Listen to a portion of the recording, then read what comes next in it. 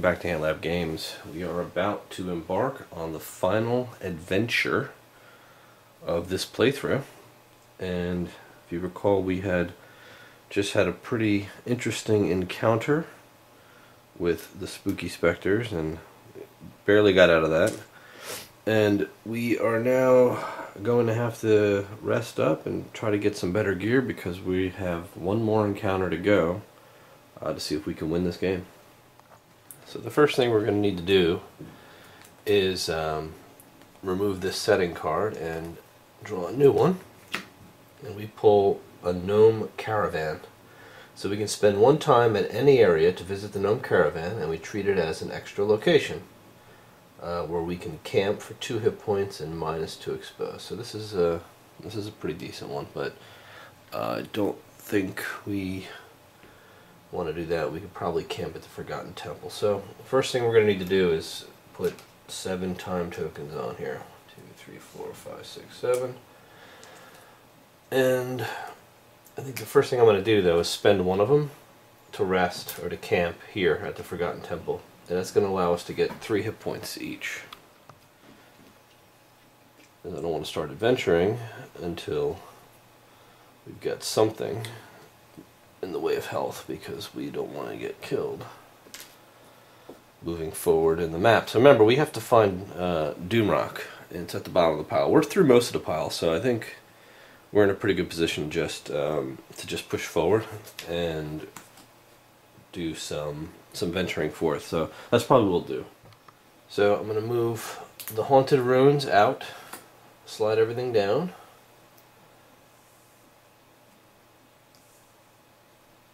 And remember, that's going to cost me a time. And we will draw the next location. And we get the Cursed Swamp with 3 secrets. Alright, so if you remember, the cost for venturing forth is 1 peril and 1 event that has to be resolved. So we moved into the mountains. So we're going to have to resolve a peril. So we draw a mountain event card, and we look at the peril. And the peril is HP -1 if exposed. So that can be ignored, but we do now have to resolve a mountain event. So we flip that. We find a lookout point. When starting an encounter on this area or an adjacent area, you may choose 1 drafted terrain instead of drafting it. Keep this card above the area card.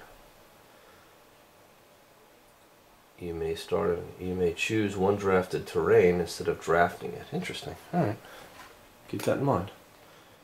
Alright, so the passive effect here is if this area is not explored, whenever heroes gain an item, they suffer expose +1.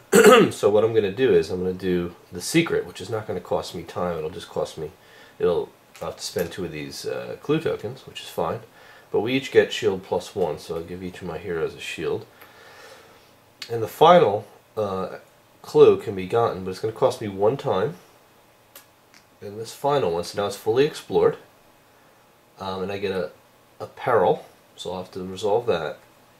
And this is a mountain, so I will draw a mountain event. The peril is hit points -2, so it's a good thing I healed. But we get a loot +2 and 1 silver reward for fully exploring this. So I will take off 2 hit points for the peril, but we get to roll a loot +2. And we'll roll 1 die.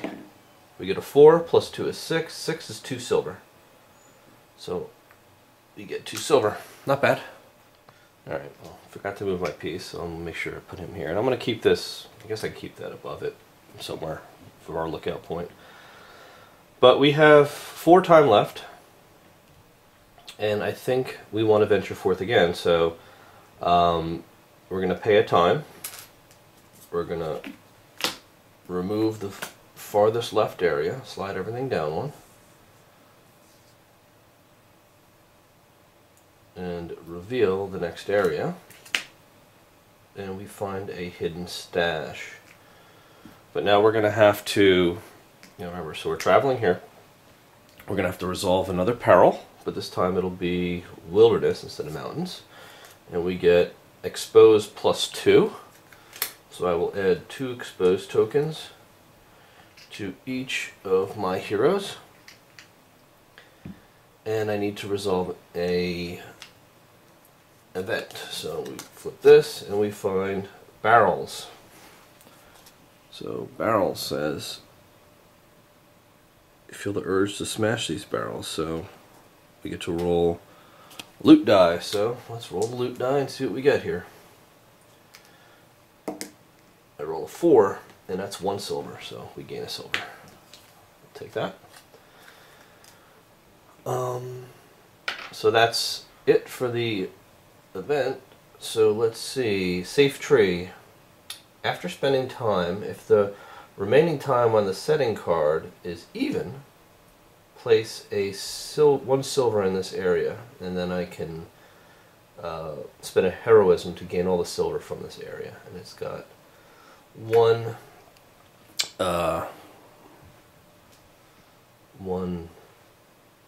secret, so that's not too bad. But I think what we need to do is we need to camp. So it's HP +2 and expose -1, and that costs a heroism, which is interesting that it would cost a heroism, but I do need to camp something big. But let's see, I can spend, yeah, I could probably do that. I'll spend 1 heroism each to camp here, and that's going to give us back, what is it, 2 hit points and -1 exposed, so that'll bring them up to 4 hit points again.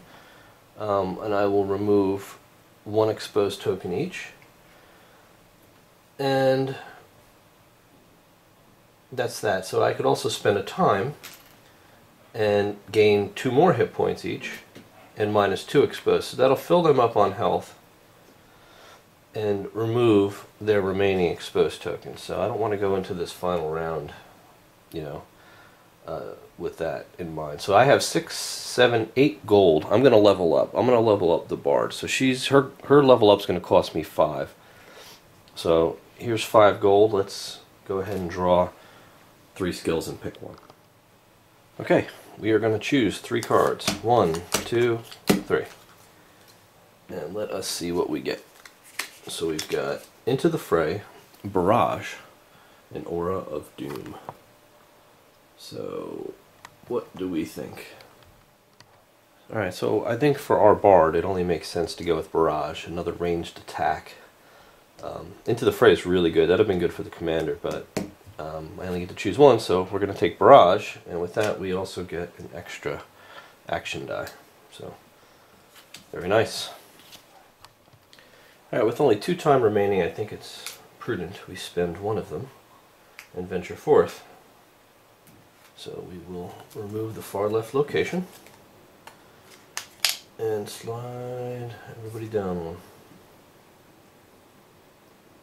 And we found Doomrock. So Doomrock has 3 secrets, but we're going to have to face a peril and an encounter. So Doomrock is obviously mountain, so we will draw mountains. We get exposed +1 as our peril. So I will give our heroes exposed +1. And our encounter is the closet. What a mess. We get 3 loot -1 rolls. That's actually pretty cool. So we get a 6 -1 is a 5, so we get a common item. And it is a leather armor of doom, which we have in abundance. Okay. We roll again, loot -1, it's a 0, we get nothing. And a 5 -1 is 4, we get another common item. And it is a lucky charm. Uses to re-roll up to 2 dice during the roll phase. That's actually quite good, so I'm going to keep that. And that's it. So we resolve the encounter. We move into Doomrock. And we have a couple of options. We don't have a camp here though, so that's That's unfortunate, but a couple things we could do. Alright, well, we only have one time token left, so I'm guessing I don't really want to travel anywhere. I'm full health, so I think we're pretty much ready for the final encounter. So we might as well just, I guess we could just explore and spend the last one, and that's going to get rid of one of these, but there's 3 of them here, so it's not going to help us. I could gain 1 silver and a hit point, but what good is that going to do me, you know? I don't have heroism to gain a loot card. And I could travel somewhere else, you know, for apparel, but there's no other place I can camp here either. I could go to the gnome caravan, but that's really not going to do anything for me either. So, like I said, I'm just going to explore. We are in the mountains, so we'll draw a mountain card. And we get Adventuring Expo. So this is... oh, it's a shop. Alright, cool. When this event is drawn, gain 1 common item. And then I get to seed it with 4 common and 2 epic. Wow. So we will take a common, and we get... what is this? A distracting cloak. Before an AI card is drawn, you may lose 1 expose to become the active hero for that activation and gain 1 heroism. That's actually not bad. I might keep that. Let's see, I get 4 common. 1, 2, 3, 4. A Shield of Doom, a Stink Bomb, a Poleaxe of Doom, and a Rogue's Armor of Doom. And I get 2 epic. That's a lot of gear here. So we get a Gatling gun and the Root Vine armor. So, well, I'm at a shop, so let me think about what I want to do here. Alright, after looking through the items, there's really nothing I want here, so I'm just going to sell these 4 items that I had extra in my inventory that I wasn't planning on using. So they're 4 common, so I'm going to get 2 silver just to get rid of the cards, to be honest. I don't want any of these. They're not as good as what I have. So that's my last time token. There's nothing more I can do here. I mean, I could suffer some peril to travel around, but there's nowhere else I could go. I have 5 silver right now,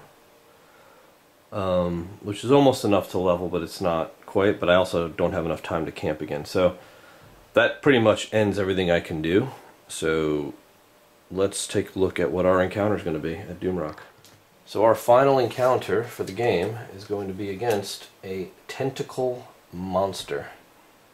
That doesn't look easy at all. So, all right, let's get that set up, I think, and then we'll wrap this video up. All right, quick rundown of the battlefield. Looks similar to the setup that we've had previously, with a few exceptions. So now we have a boss character, which is the monster. This is the tentacle monster. Each of these represent his tentacles. Each tentacle has 6 hit points, 2 armor, and 1 shield. The boss has 5 hit points and 16 armor. So he is going to be ridiculously strong. We're going to have 2 terrain, so we can randomly draw our terrain. So we'll draw 2 from the draft, 1 and 2. So we've got the table and a pile of shields, and they're negative, so we're going to have to draw from the negatives. And we've seen a few of the negatives. And we'll draw 1, and we get the trap. So those are our 3 terrains. I will add them to the board. Alright, so terrain A was the pile of shields. Terrain B is our table. And we've got 2 traps down here. And that's it. So we are set up. I'll go through all of the terrain abilities as we play through this combat round, but we'll save that for the next video, which will be the final chapter of this Doompocalypse playthrough. And just reading through this, it doesn't look good for our heroes. This is not easy by any stretch, so we'll see how that goes. But thanks for watching. I'll see you in the next video, and hopefully one way or another we're gonna find out how this ends. So See you then.